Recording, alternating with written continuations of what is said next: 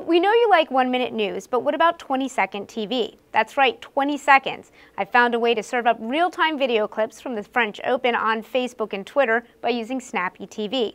The company partnered up with the Tennis Channel so you can share highlights while you're still watching it.